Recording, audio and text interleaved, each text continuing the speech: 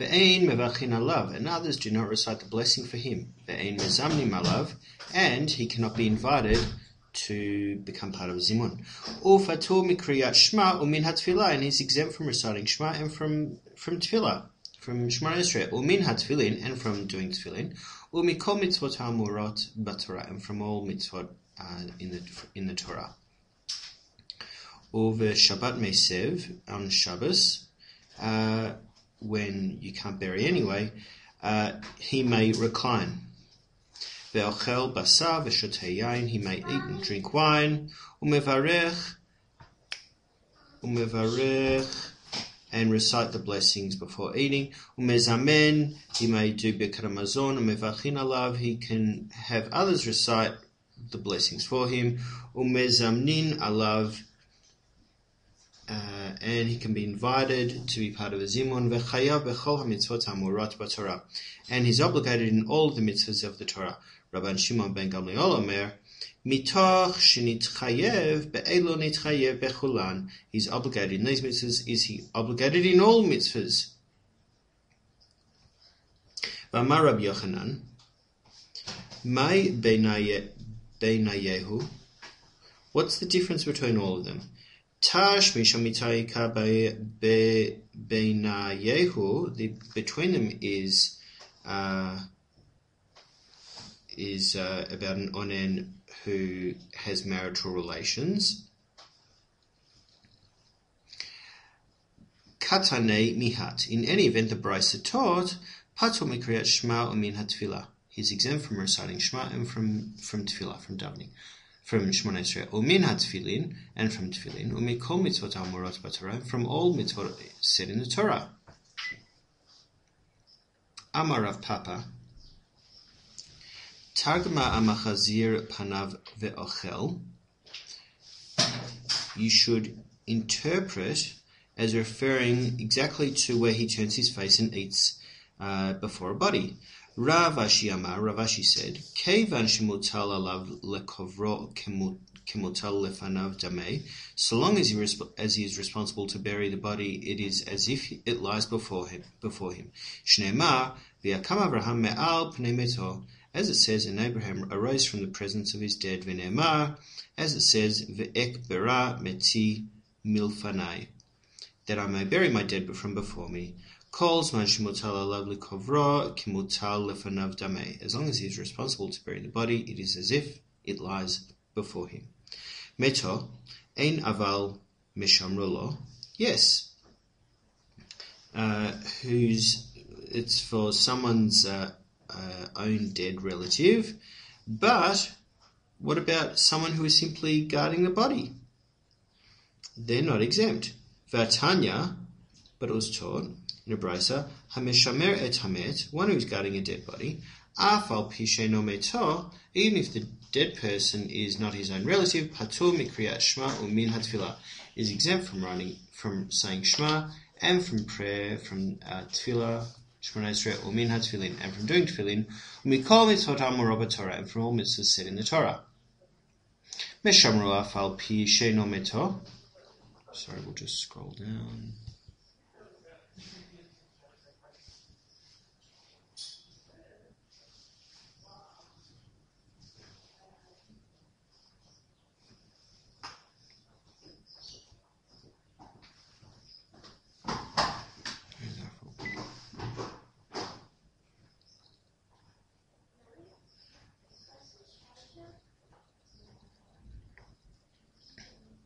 Metoafal pi sheino meshamro. So, whose own dead relative, even if he is not actually guarding him. So we are up to meto umeshamro ein. Meto umeshamro ein at the top of the screen. Meto umeshamro ein.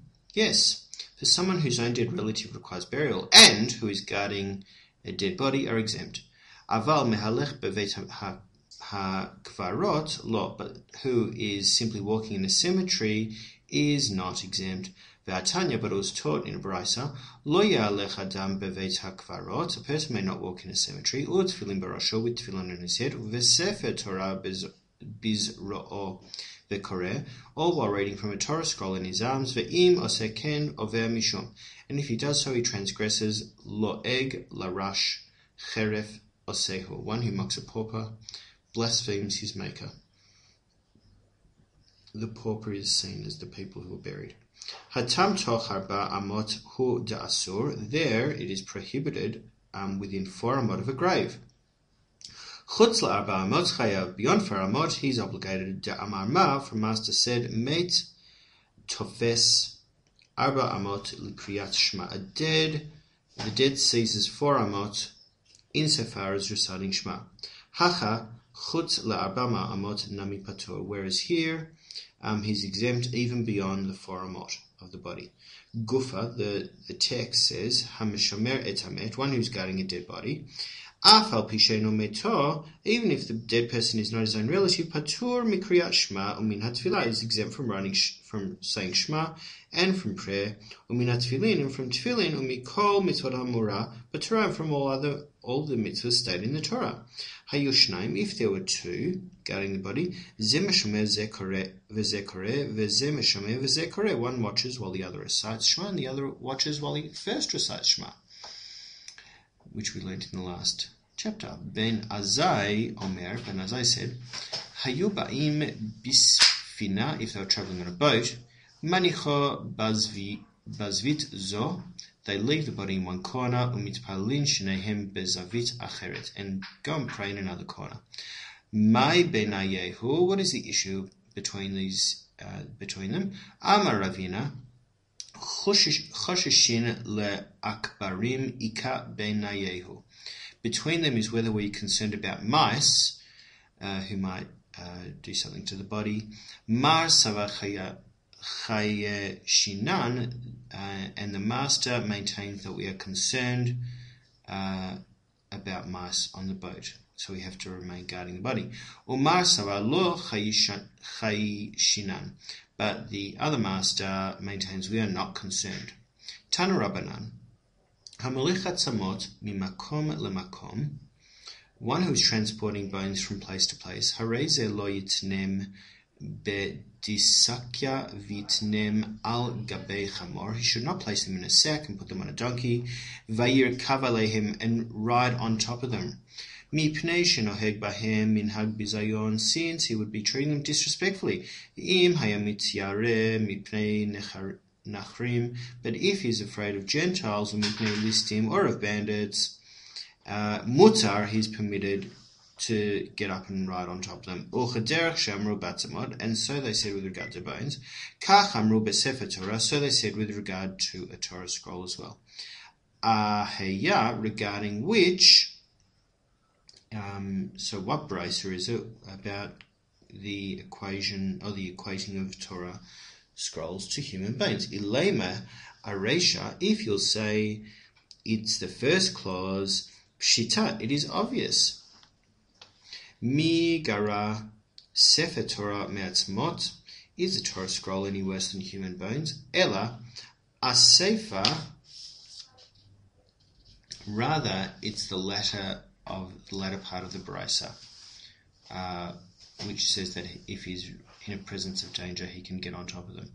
Amav Rachava Amar Rav Yehuda, Kol Haroy Amet Ve'eno Melavehu, anyone who sees a dead body going from place to place and does not escort it, Over Mishum Loeg Larash Cheref Osehu, transgresses, one who mocks a pauper blasphemes his maker. Ve'im hilvahu ma scharo, and if he escorts the body, what is his reward? Amar Ravasi, alav hakatuv omer, malve Hashem chonen dal, he lends Hashem whoever is gracious to the poor, u mechabdo chonen evyon, and he honors him whoever is gracious to the destitute.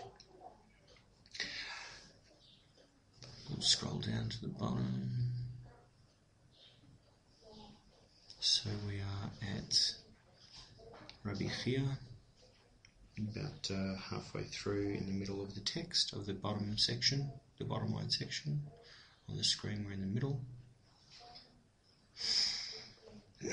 Rabbi Chia v'Rabbi Yonatan havu shaklei v'azlei beveit hakvarot. Rabbi Chia and Rabbi Yonatan were walking in a cemetery. Hava kashadya tchelta de Rabbi Yonatan, and Rabbi Yonatan's tzitzit were dragging over graves. Amalei Rabbi Chia said to him, Dalye, lift up your garment, kadesh lo yomru, because the dead might say, Lamacha ba'in etzleinu, tomorrow they will be joining us, va'achshav mecharfin otanu, and now they mock us. Amalei, Rabbi Yonatan said to him, Umi yad'ei kulei hai, but do the dead know so much? V'haktiv, as it's written, v'hametim einam yodim me'uma, but the dead know nothing at all. Amalei, Reb Chia said to him, Im karit lo shanit, if you read this, you did not read it a second time. Im shanit lo shilashta, if you did read it a second time, you did not read it a third time, because you didn't fully understand its meaning. Im shilashta lo pereshu lecha, if you did review it a third time, you did not have it explained to you. Ki hachaynadim sheyamutu, for the living know that they will die. Elo tzadikim shebe mitatan nikru chayim. This refers to the righteous who, even after they die, are still called living. Shneimar Uvnayahu ben Yehoyada ben Ishchai, and Benayu son of Yoda, the son of a living man, Rav Palim Mikav Tze'el, of many achievements from Kavze'el, Hu Hika et Shnei Ariel Moav, he struck down 2 commanders of Moav. Vehu Yarad Vehika et Ha'ari betoch habor beyom hashaleg, and he went down and slew a lion in a pit on a snowy day.